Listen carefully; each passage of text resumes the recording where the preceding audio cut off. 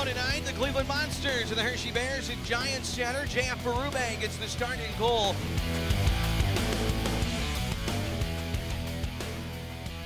In the slot, drop back for Justin Scott, and he has belted Mason Mitchell with a big hit.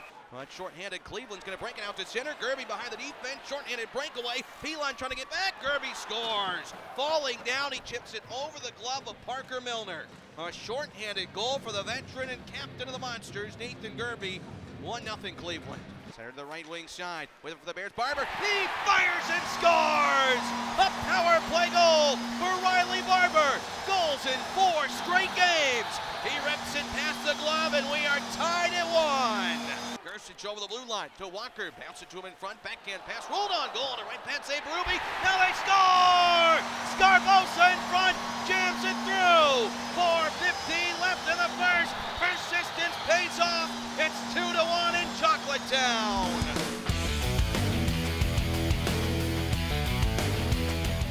It's turned back to center ice. Abramoff knocks it loose along the left wing. Long shot, Patsy Milner, big rebound, they score. Well, that's one Parker's not going to like. Huge rebound. Kevin Stenlin gets a gift, knocks it in, and the rookie finds the back of the net. And it's 2-2 at 18:36 remaining in period 2. That was not a hard shot. The physical nature, but no scraps or nothing big. It's a different game this day and age, and a lot of times it's an opportunity. The Monsters send it in front. They score again. Clendenning beating Milner. A pass out from behind the net. The Bears lost the puck. And while we were talking otherwise, Cleveland takes advantage of a turnover. Clendenning gets his first of the season on that shot from the slot that startles Milner, and suddenly Cleveland has a 3-2 lead. His left, that's a fantastic save. Crosses shot off the body of Milner, gets behind him, falls down, it goes in. Oh, it landed on the shoulder of Parker Milner, rolled down his back and into the net. 9:40 to go in the second period.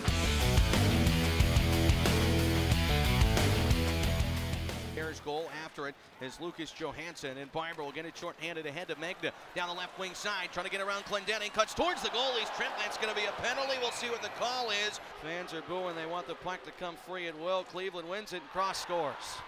So Cleveland wins that battle, and Milner is all over the officials right now. They should have blown that play dead. That's ridiculous. They take over the game in the second period and win 5-2 to split the weekend here at Giants Center.